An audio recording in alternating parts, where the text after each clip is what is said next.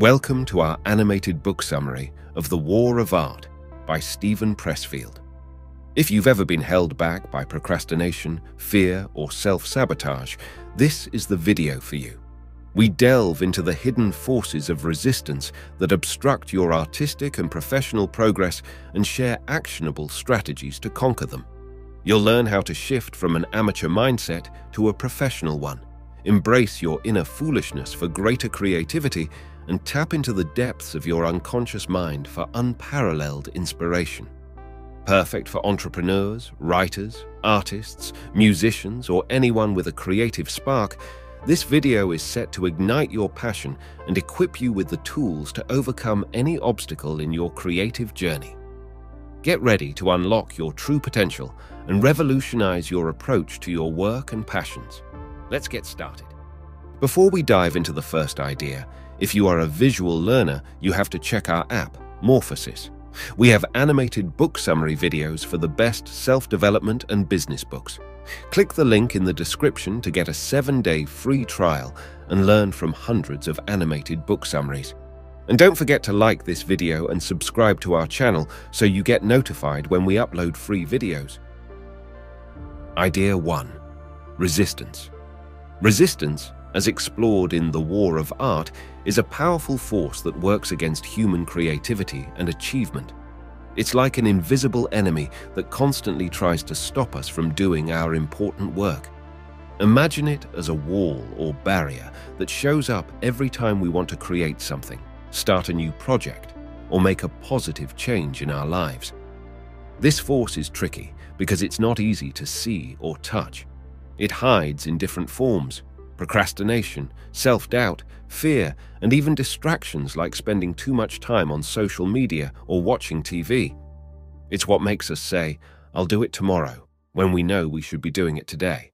What's really interesting is that resistance often hits hardest when we're trying to do something that truly matters to us. Whether it's writing a book, starting a business, or pursuing a personal dream, the closer the project is to our heart, the stronger resistance can feel. It's like it knows where we're most vulnerable and attacks right there. Resistance also plays mind games. It can make us feel not good enough or scare us with thoughts of failure. It can even trick us into thinking we're working hard by keeping us busy with things that don't really matter. The book makes it clear that everyone faces this battle with resistance, and it's a normal part of the creative process. The key to beating resistance is to recognize it for what it is, an internal enemy. By knowing it's there and understanding its tricks, we can start to fight back. It's not about completely getting rid of resistance. It's more about learning how to push through it and keep moving forward with our work day by day. So, the struggle against resistance is not just about making art or finishing a project. It's a daily fight to live the life we truly want and to be the person we really want to be. It's about not letting this invisible force hold us back from our true potential. Idea 2. Professionalism versus amateurism. In the world of creativity and work, there are two types of mindsets, that of a professional and that of an amateur. Understanding the difference between these two can be a game changer in how we approach our goals and passions. An amateur loves what they do, but their approach can be casual or inconsistent. They might work on their craft only when they feel inspired or when it's convenient.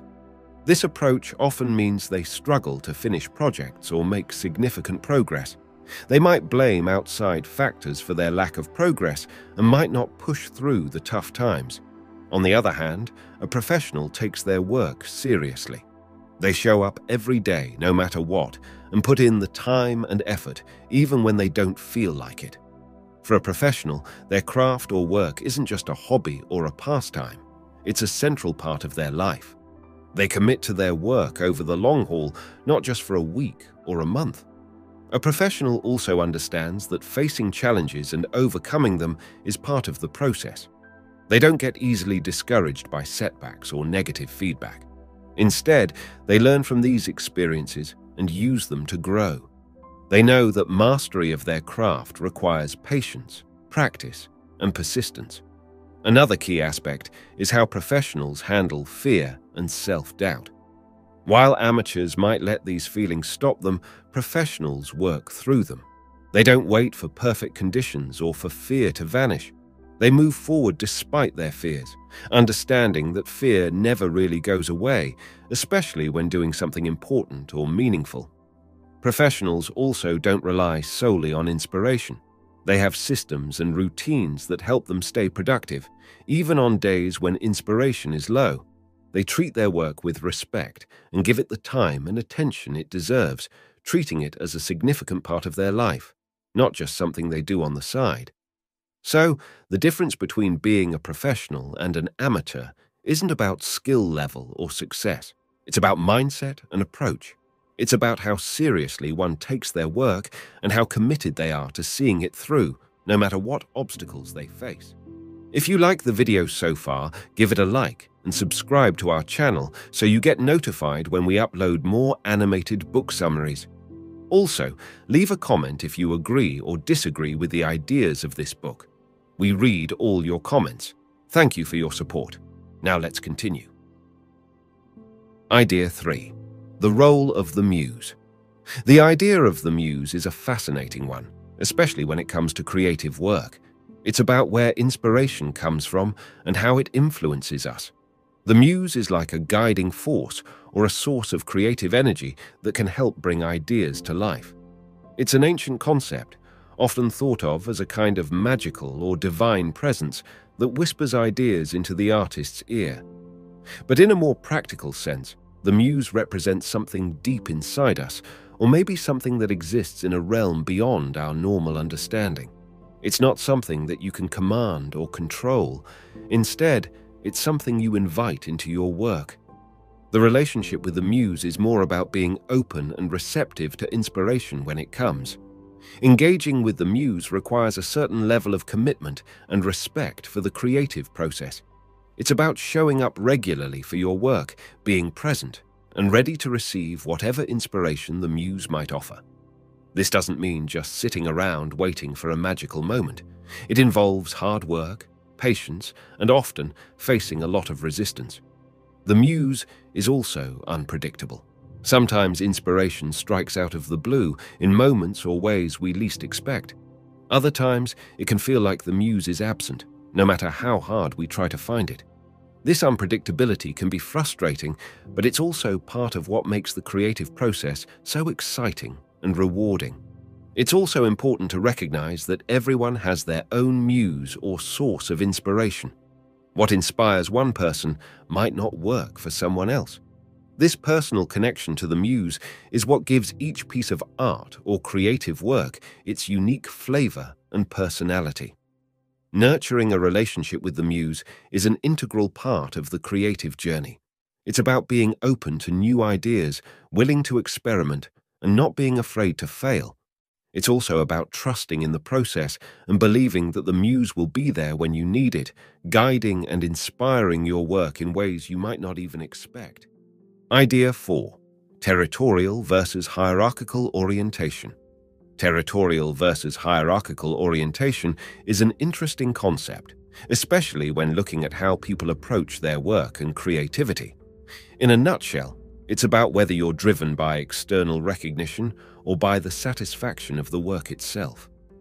A hierarchical orientation is when someone's motivation comes from where they stand in relation to others. It's like being in a race, always checking to see who's ahead and who's behind. In this mindset, success is measured by external factors like status, rank, or the approval of others. It's about climbing ladders and being acknowledged by peers or society. The downside of this approach is that it can make you dependent on external validation. Your happiness and sense of worth might fluctuate based on how others see you or on things you can't control. On the other hand, a territorial orientation is when you find satisfaction in the work itself. It's like having your own playground or domain where you feel at home. Here, the joy comes from the process of doing the work, not from how it's received or perceived by others. This approach lets you be more authentic and true to yourself because you're not chasing external approval. You're focused on what you love to do, and that in itself is fulfilling. People with a territorial orientation are often more resilient to criticism and rejection. Since their satisfaction doesn't hinge on external validation, they can keep going even when the outside world doesn't applaud them.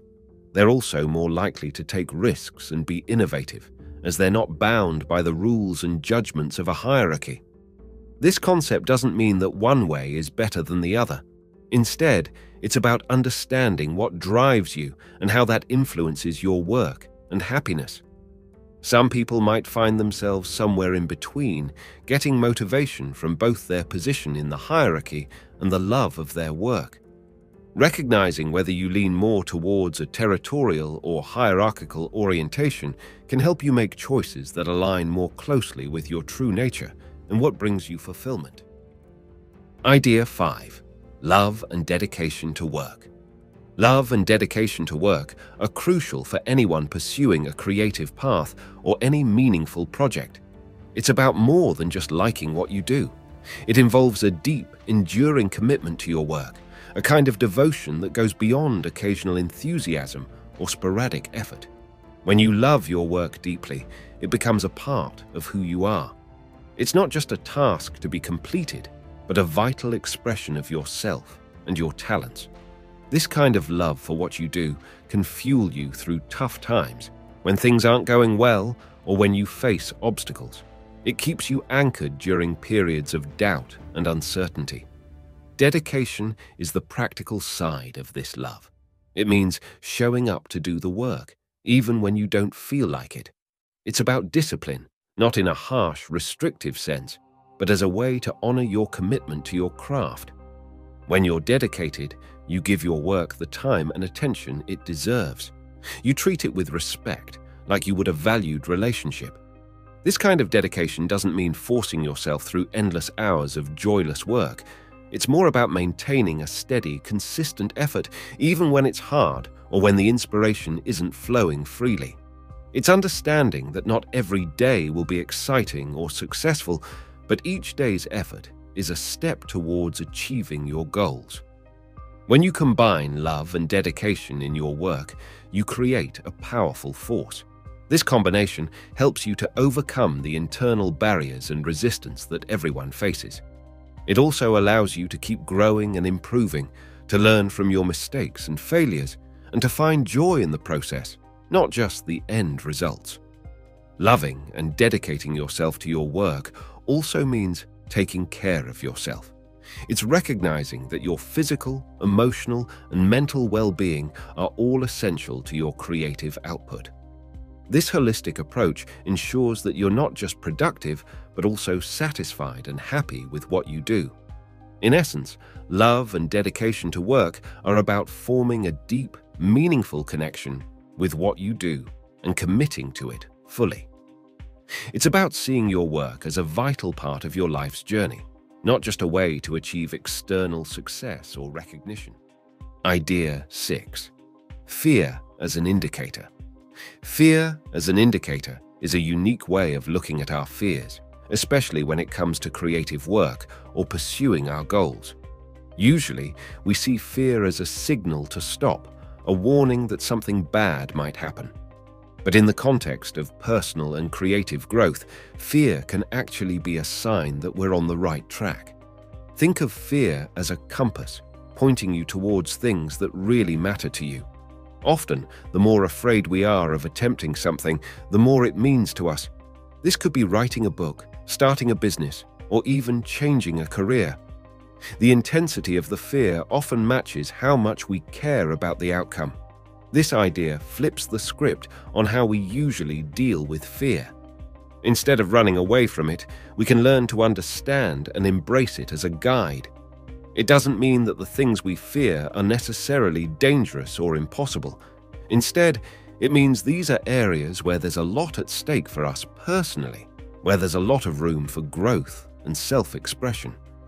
Approaching fear in this way requires a change in mindset. It's about recognizing that feeling scared doesn't mean you're weak or unprepared. It means you're facing something that has the potential to be transformative. It's a sign that you're pushing your boundaries, exploring new territories, and challenging yourself to go beyond your comfort zone. However, embracing fear as an indicator doesn't make it any less challenging to face. It still requires courage and a willingness to confront what scares you. It's about acknowledging the fear, understanding its source, and then taking steps forward despite it. The idea isn't to eliminate fear, but to learn to move forward alongside it. Seeing fear as an indicator also helps in prioritizing your efforts. In a world where there are endless paths we could take, our fears can help point us toward the paths that are truly meaningful for us. It's a way of tuning in to our deepest desires and motivations, even if they're masked by apprehension and doubt. So, in a sense, fear becomes a tool, a way to identify the pursuits that hold the most potential for personal fulfillment and growth. It's not about seeking fear for fear's sake, but about recognizing that when we're scared of something that aligns with our goals and values, it's often a sign that we're heading in the right direction. Idea 7. The artist's journey. The artist's journey is a concept that describes the unique path each artist or creative individual takes in their life and work. It's a personal, often challenging, but ultimately rewarding process of self-discovery and creative expression. This journey is not just about the final artwork or product, but about the entire experience of creating, learning, and growing. At its core, this journey is deeply individual. No two artists have the same path. Each person's journey is shaped by their own experiences, struggles, and insights. It's a path filled with ups and downs, successes and setbacks. It involves facing fears, overcoming doubts, and dealing with resistance, both from within and from the outside world. On this journey, the artist learns not just about their craft, but also about themselves. It's a process of self-discovery, where each project or piece of work reveals a little more about the artist's inner world, their values, and their view of life. This journey often leads to personal transformation, as the act of creating changes the creator. The journey also involves a continuous process of learning and mastering one's craft. It's not just about innate talent, but about the dedication to refine and develop one's skills. This requires patience, practice, and persistence, as true mastery takes time. An important aspect of the artist's journey is the relationship with the audience. Sharing one's work with others can be daunting, but it's also an essential part of the journey.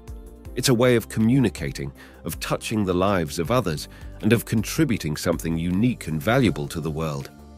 The journey is also marked by periods of solitude and introspection necessary for any creative process. It's in these quiet moments that many breakthroughs and insights occur. Solitude provides the space for the artist to connect deeply with their work, free from distractions and external influences. Throughout the journey, the artist must also learn to balance their inner vision with the practical aspects of life and work. This includes dealing with practical challenges like making a living, managing time, and navigating the business side of art. The artist's journey is, in many ways, a lifelong commitment. It doesn't end with the completion of a project or the achievement of a certain level of fame. It's a continuous, evolving process of creation and expression, driven by a deep love for one's art and a desire to share that love with the world. These were only some of the ideas of our animated book summary. If you want to see the full animated book summary, just download our app from the description below. It has hundreds of videos like this one, and you can watch it with the 7-day free trial offer we have. Just click the button in the description and start learning today. And don't forget to like this video and subscribe to our channel so you get notified when we upload free videos.